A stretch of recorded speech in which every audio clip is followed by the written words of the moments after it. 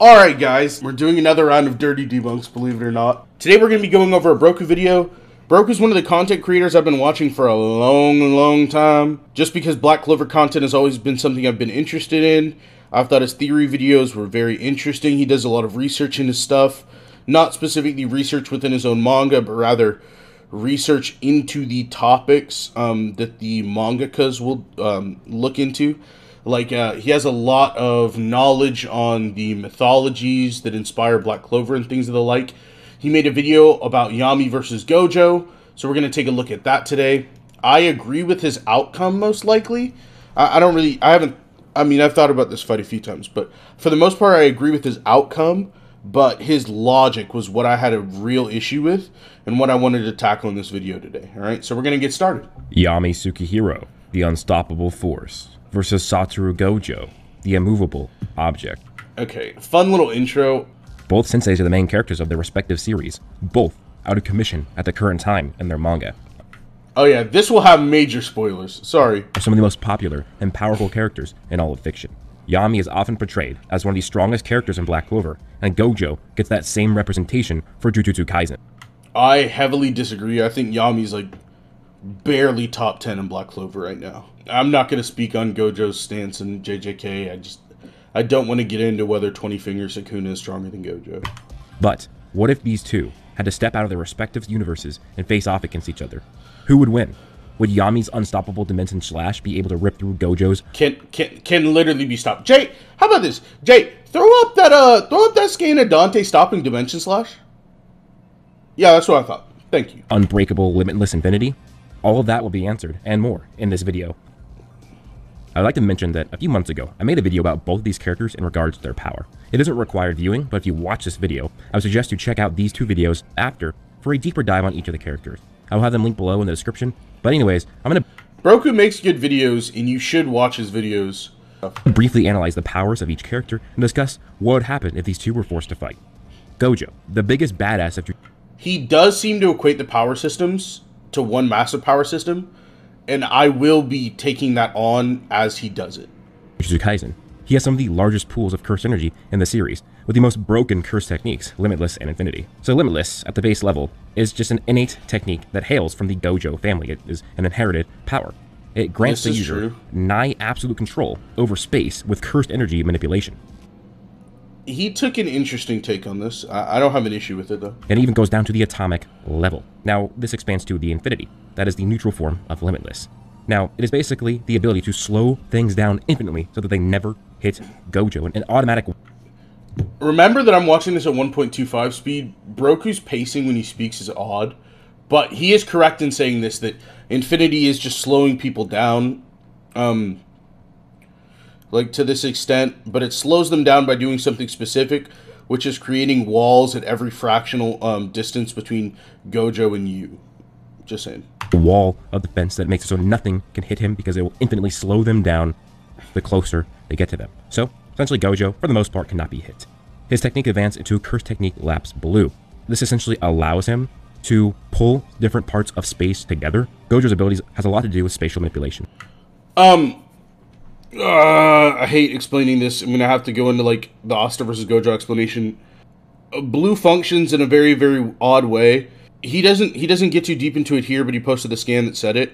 Basically, he's manipulating the probability that matter will be in a certain space, which leads to conclusions like -1 matter being somewhere, which just pulls you in. Next is Curse Technique Reversal, Red. It's the opposite of Blue. It allows him to essentially push things together. It's a repulsive, repelling force. It repels matter. I assume Red is just +1 matter. We don't get as in-depth an explanation of Red as we do of Blue. I'm assuming Red is just manipulating the probability to +1 instead of -1. And there's Hollow Technique Purple, the combination of Blue and Red, and essentially combines push and pull, and in a sense acts as offensive spatial magic and destroys and erases matter in its path. After that, Gojo does Domain Expansion, his unlimited void, and the... I hate every translation of Gojo's Domain Expansion. It literally doesn't matter. It doesn't matter who you are, it doesn't matter how you translate it, it just always sucks. Domain Expansion is essentially creating a space with your cursed energy, which is like mana, but it's cursed energy in Jujutsu Kaisen. And when you do that, it vastly increases your powers and makes so your attacks will always hit. this is the first, like, hard not true. What actually happens is that you are granted a certain technique, a single technique at that is guaranteed to hit. Not all of your attacks automatically hit. We saw this to be true specifically in Dogon's domain. And even though Shikigami can still, like, even those guaranteed hit, it's only guaranteed to hit your cursed energy. It's not guaranteed to hit your body. Because now Bito is able to, like, react to these things before they touch him with his cherry blossom or whatever. Also, this would just be equated to Monozone, and he does some weird things by, like, giving Monozone the properties of domain expansion, but not the inverse. And I'll talk about why that's, like, a hard pass for me. With this unlimited void and his domain expansion, he puts 6 months of information with 0.2 seconds into somebody's mind. So, I mean, somebody will process 6 months of information, and 0.2 seconds is a debilitating effect on the mind. I hate to pause this again. There is a huge issue with this thing. Within 0.2 seconds, Gojo is able to put in 6 months of information. But the volume extra, where Gege actually explains Unlimited Void, disagrees with this interpretation.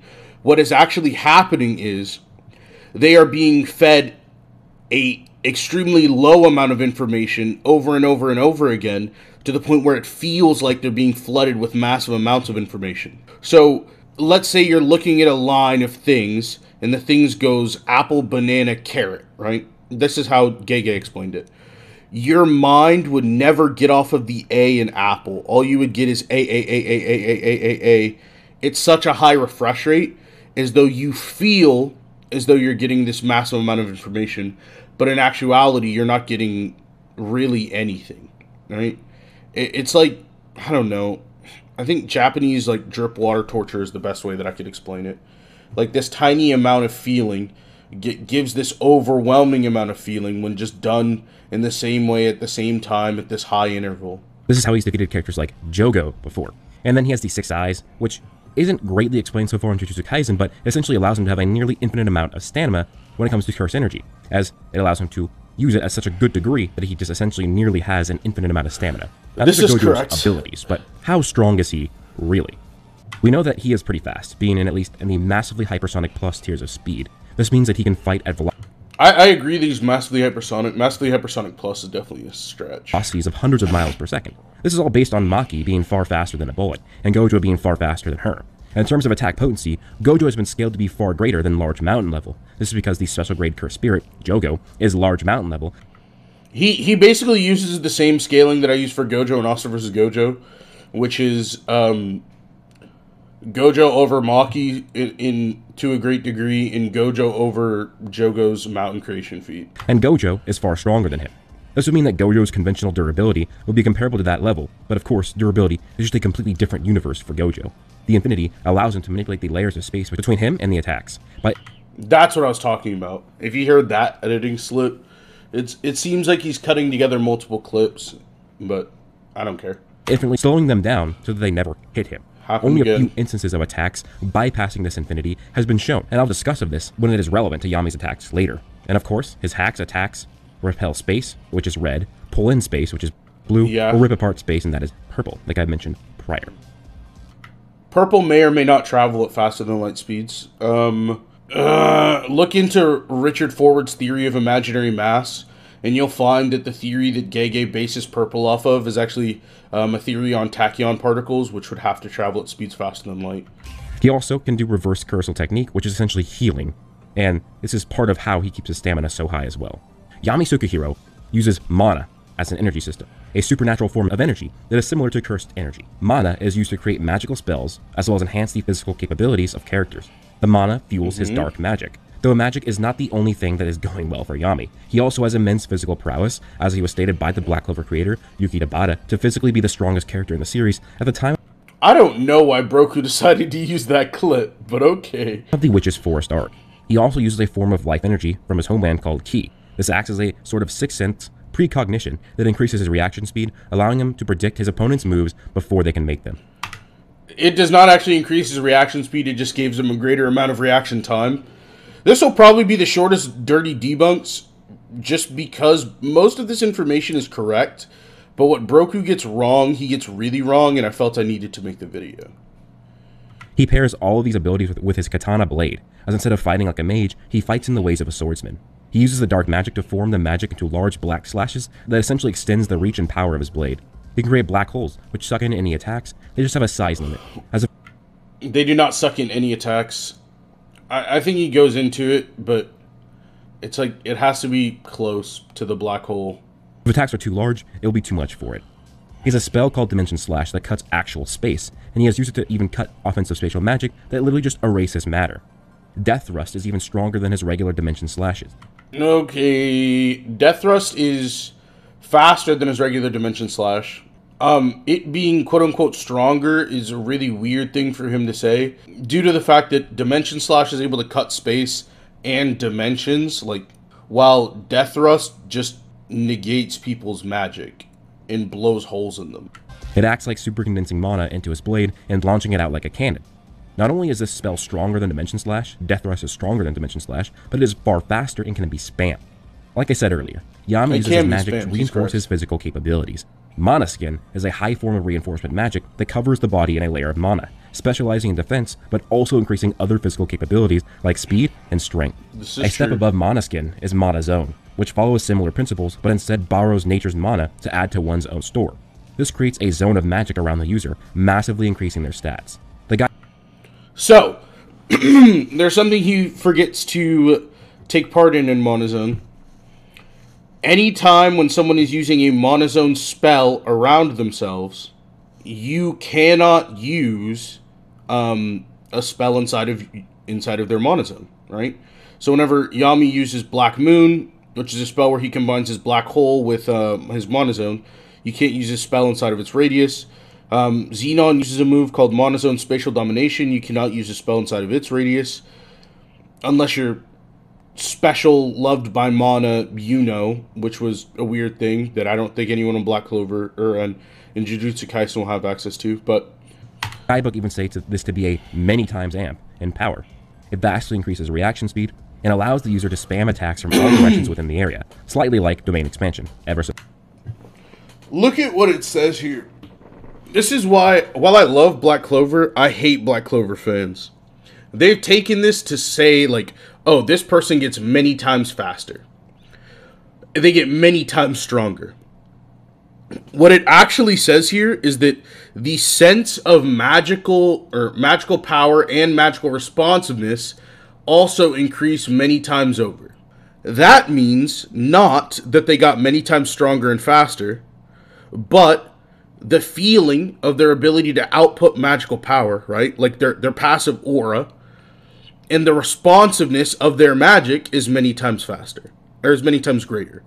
That would just mean that there's like a lower amount of latency in creating spells, and that whenever someone's trying to sense their mana, those two things would be multiple times greater. So slightly. It's just frustrating. With Mana Zone, Yami can use special spells like Dimension Slash Equinox, which is much more powerful than the regular version of Dimension Slash. It also allowed him to destroy Dorothy's Glamour World, which is an infinite space. It also allows him to fuse Mana Zone, and Dorothy definitely creates this. It's definitely a dimension.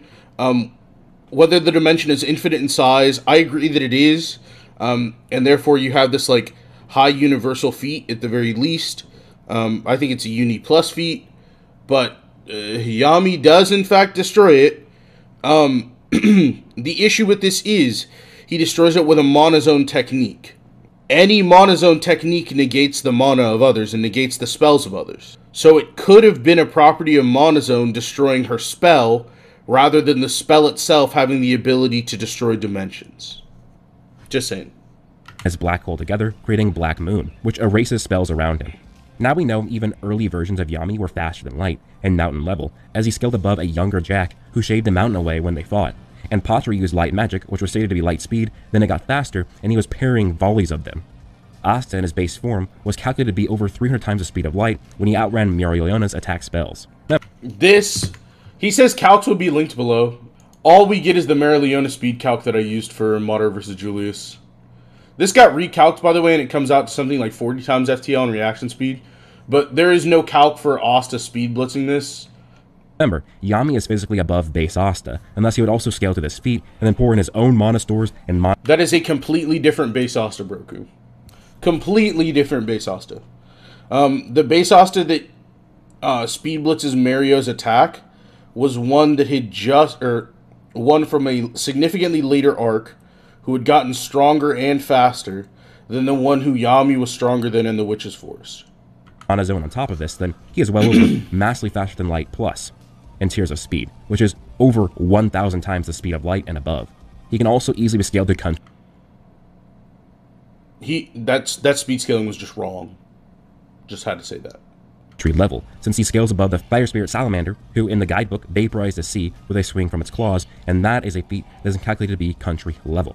There are a lot of ways to scale him much higher though, as even the Dark Disciple explosions were scaled to be multi-continental level. Oh, I've been looking for this calc. Holy cow! A more consistent calculation of this comes out at country level. I think they use... Yeah, one of the main issues with this calc is that they use vaporization whenever vaporization cannot be shown to be present. If you use pulverization, it comes out to around country level plus. There you go. Yami would scale far above those explosions. Also, there are ways to get him to planetary as he scales to 80% Dante, who can create black holes, and Yami can also create his own black holes. Remember, this is where the video really devolves. Black hole the size of a coin has the mass of the Earth, and Dante's singularity black hole was many times the size of a coin. So, Dante has a technique called gravity singularity. It somewhat behaves like a black hole, yes. The issue with gravity singularity is, while it can be expanded and condensed, like he says here, it does not have any like property, or it does not have the property of power that would be correlated with a black hole of the same size. It's just a name fallacy. It's just like saying Vegeta's Big Bang attack is universal because it's called a Big Bang attack. And one of the apologisms for that is that, well, he can control his ki. Like, no. It's just an unjustified like association fallacy. People will say that it isn't a black hole, that Dante's magic is not an actual black hole, but it is titled a singularity, which is essentially the origin point of a black hole, and it acts like a black hole, and it stems from his gravity magic, which does act within the general laws of physics of... By the way, a singularity on its own would create an event horizon, which Dante's singularity does not. Gravity. How before, he could warp space by compressing his gravity magic. People... Dante has, like, the ability to control force. It's odd. It's like, they call it gravity magic, but he's not, like, increasing the mass of anything. We'll say it's not a black hole because it didn't destroy the world like it should have when it went through and destroyed a mountain, but that's because...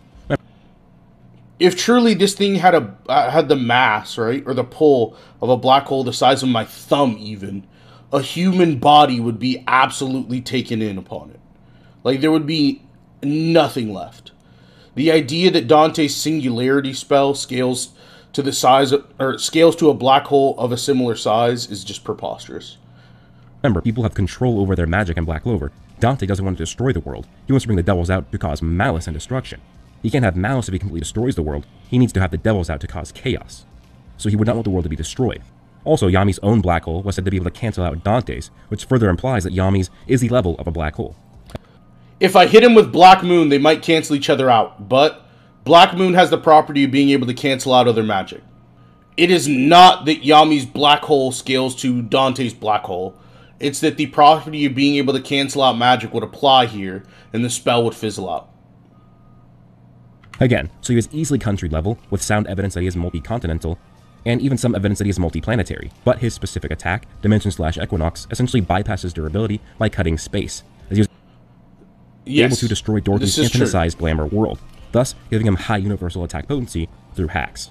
Now I'm sure by now that you can tell, when it comes to the stats, attack potency, speed, durability, Yami has Gojo to a huge advantage. But, of course, the hacks of Gojo are insane.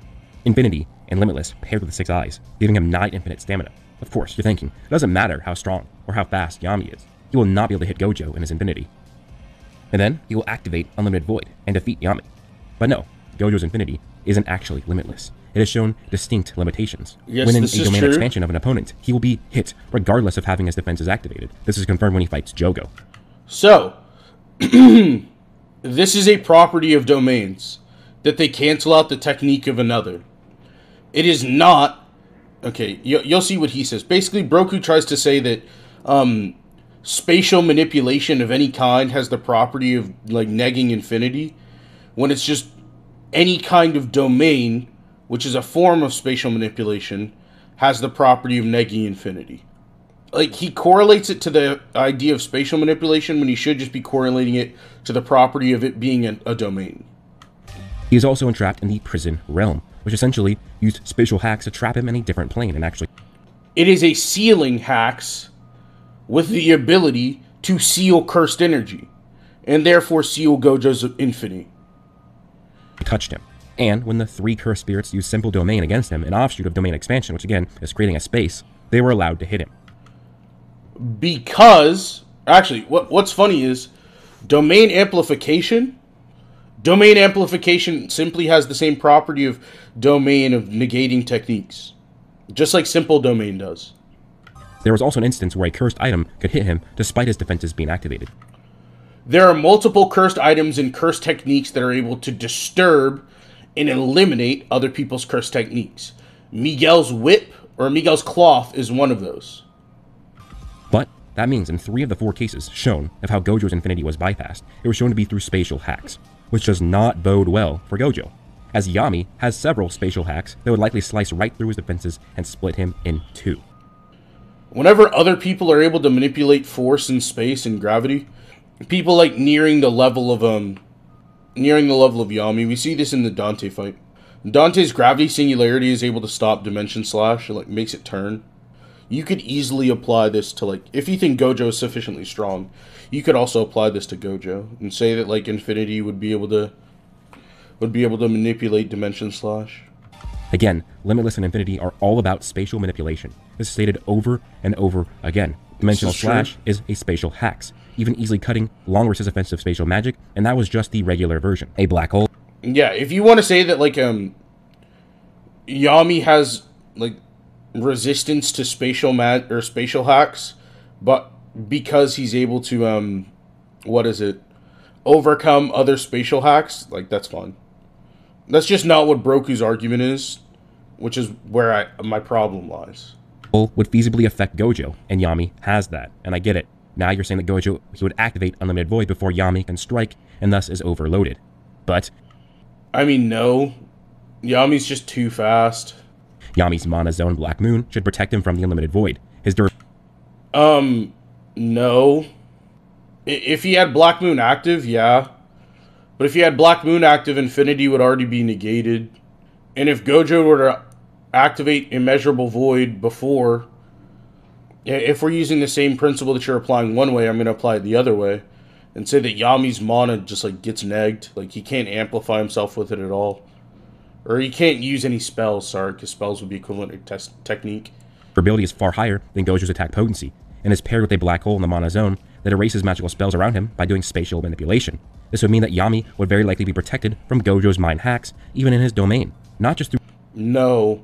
This only means that Yami would be protected from Gojo's mind hacks if Black Moon was already open.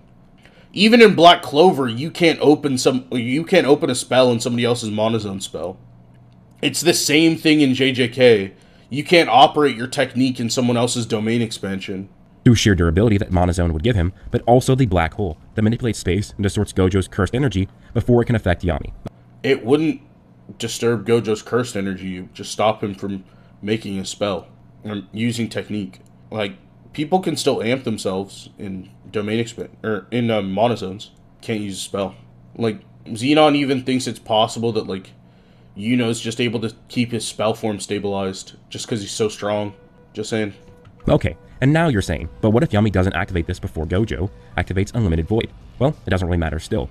Gojo's combat speed is massively hypersonic plus. Yami's at the very least is faster than light. This means that even if Gojo activated his own domain before Yami could activate his defenses, Yami would be able to activate it in the meantime. No, he would.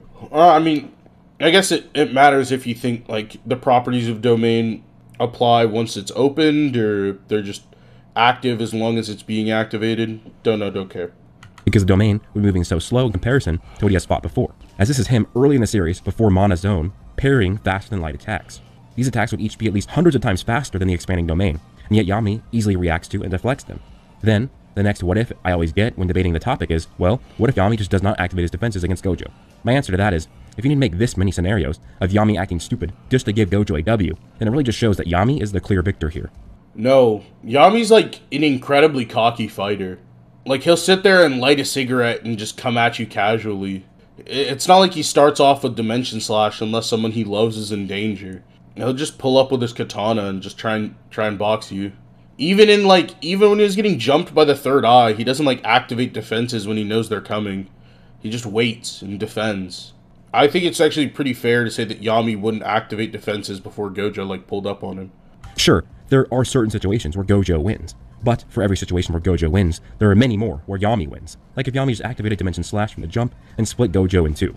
Yeah, if Yami were to act completely out of character, it is more than likely that he would win. I agree. Or hurl a death thrust and erase his torso. Or just ignoring the fact that Yami would have his Monozone activated, which would defend him, especially if it was Monozone Black Moon. It's only Monozone spells that are able to defend people from another person's magic.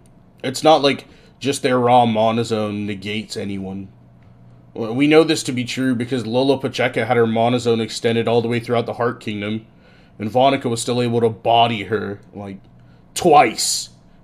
Not just once, twice. But anyways, guys, this is pretty much it for my video of Yami versus Gojo. It's really just unlucky for Gojo to go against somebody with spatial hacks. If Yami just had something like fire magic and was just strong and didn't have any hacks, Gojo would probably take the W hugely. Monozone or Monoskin still might protect Yami, but it's not like a guarantee like Monozone plus a black hole. So combining Monozone and black hole together, Yami's gonna be fine in Gojo's domain. Gojo is my favorite character in Jujutsu Kaisen. Yami is my second favorite character in Black Clover. So honestly, it was...